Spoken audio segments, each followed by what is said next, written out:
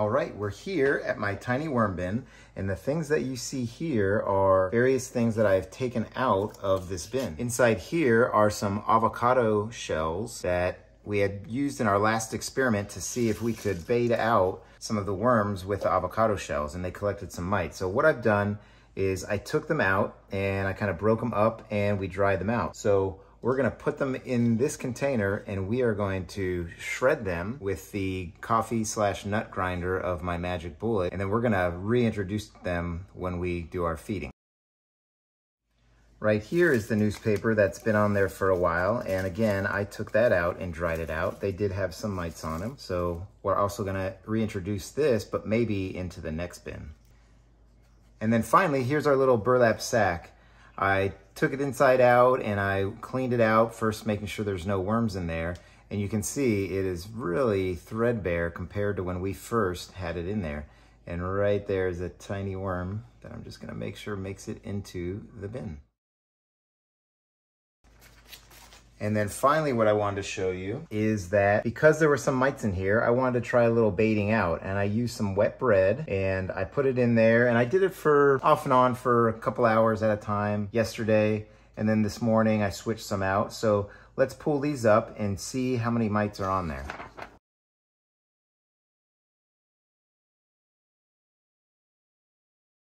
All right, so relatively speaking, there's not too many on there, and I'm just going to rinse these down the sink and get rid of all these mites in the bread. So here we go. Here's what the bin looks like after 139 days, and it is mostly castings. It's pretty incredible.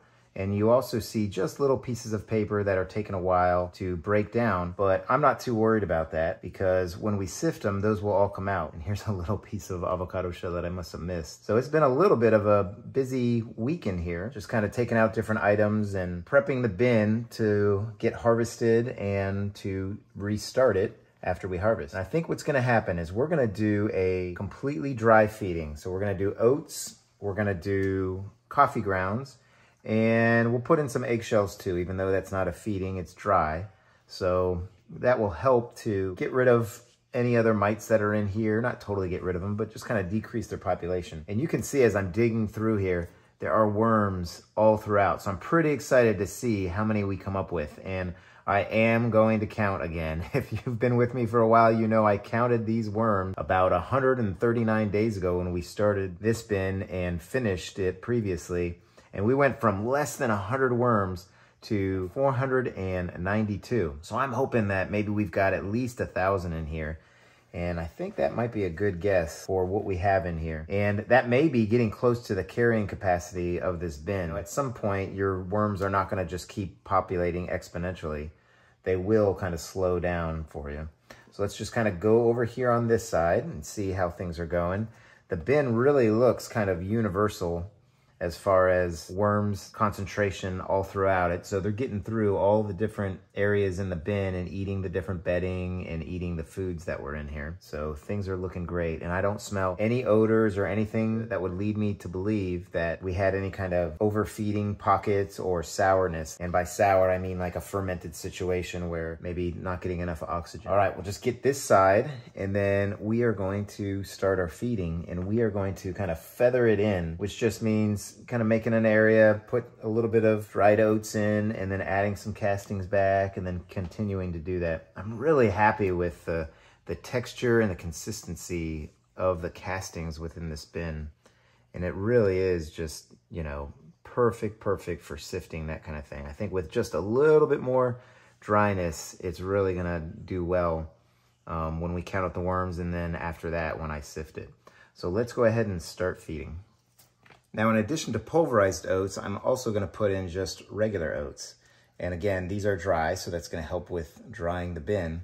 And I wanted to mention that as we dug through here, none of the previous feeding, which was dry oats, was anywhere to be seen. In fact, when I was coming into the bin, the layer that we had spread on top was completely gone. The worms came up and ate that probably within 2 days. So here's our pulverized oats that we're gonna just kind of add lightly. And again, I don't want it to clump up, so I'm just gonna put a light feeding in there.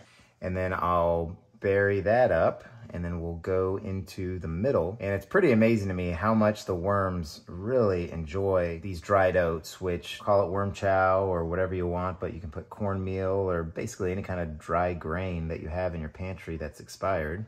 We'll add a little bit of dry, and then we'll add a little bit of just whole oats right there.